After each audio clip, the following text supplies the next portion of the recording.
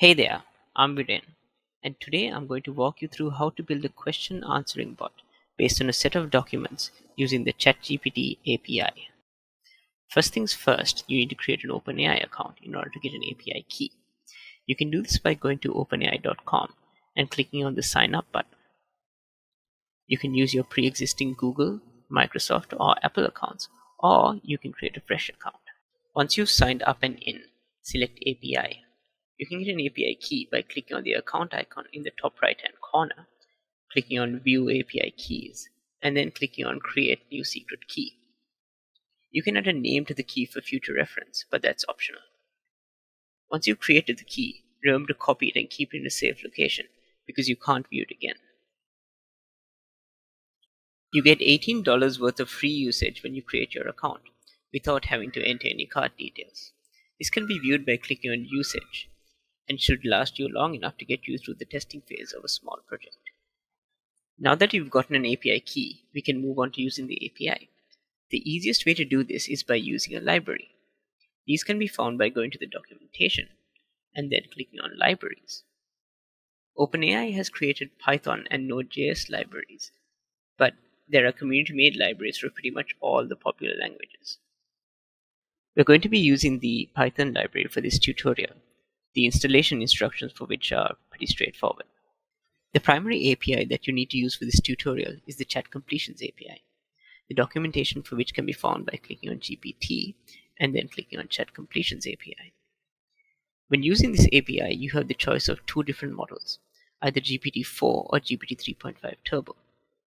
GPT-4 performs better, but GPT 3.5 is considerably cheaper and faster. However, GPT-4 is still in beta, so you'll have to join a waitlist in order to get access to it. If you're interested, you can join the waitlist by going to openai.com, clicking on Product, selecting GPT-4, and then clicking on Join API Waitlist. But for now, let's continue with GPT 3.5. Before we make our first API call, let's have a look at the API reference, and I'll talk you through some of the important fields. You can find it by going to API Reference, and then clicking on Chat. The first two fields are the only required fields. In the model field, you specify the model that you want to use, either GPT 3.5 or GPT-4. The messages field is essentially the chat history. As you can see in this example, each message can have one of three roles: System, which serves as instructions for the model; User, which are messages sent by the end user; and Assistant, which are responses by the model. Keep in mind that user messages can also instruct the model. The purpose of system messages is for us, the programmer, to instruct the model on its general purpose prior to any interaction with the end user. The other important fields are essentially tuning parameters. The temperature and top 3 fields control how random the model's responses are, whether the same questions will yield the exact same response. But even at the lowest setting, the model will not be deterministic. That is, the same question will not always yield the same response. The presence penalty field controls the model's likelihood to discuss new topics, and the frequency penalty field controls the model's likelihood of repeating the same line. The other API that you'll need to use for this tutorial is the Embeddings API. You can find the documentation for this by clicking on Documentation and then on Embeddings. You don't really have a choice of models to use here, as the latest model is better on all counts. The API reference can be found by clicking on API reference and then clicking on Embeddings. It's far simpler, requiring only 2 inputs: the model, which is the model that you're going to use, as well as the input text. I'll discuss what exactly embeddings are and how we use them later on. Now, let's try making an API call. First, we need to install the OpenAI library. Then, we need to import it. Next, we can add in our API key, and this enables us to use the chat completion function to make a very basic API call. This is what the response object looks like.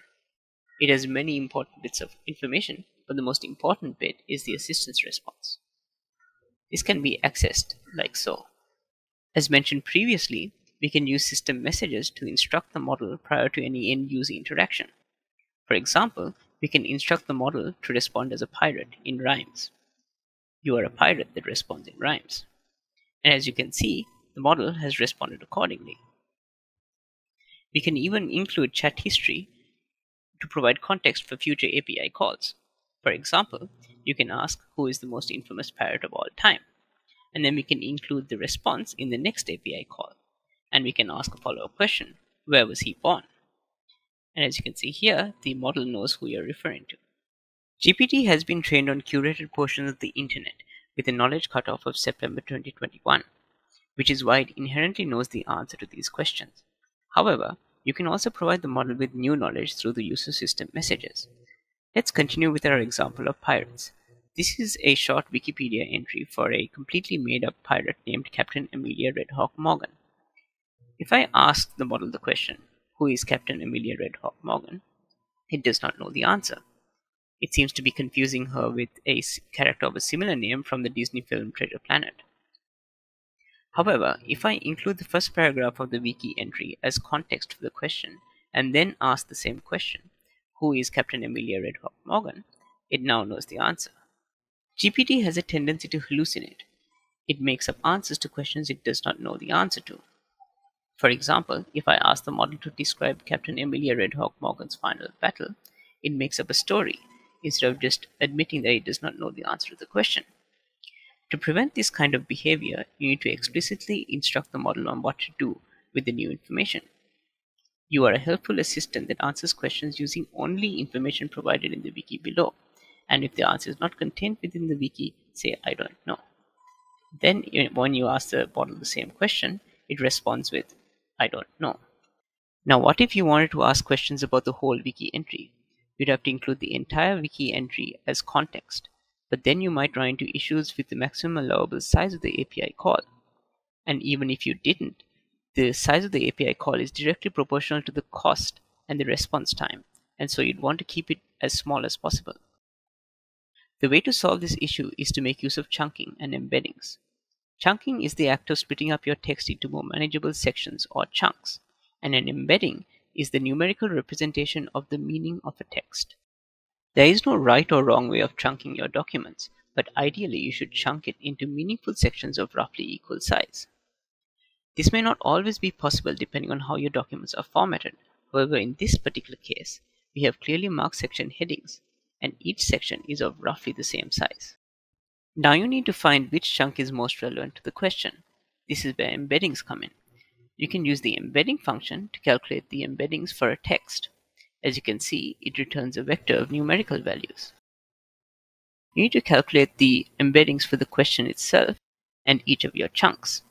And then you need to compare them to find which chunk has the most similar embedding to that of the question. To determine how similar two texts are, you use a similarity function.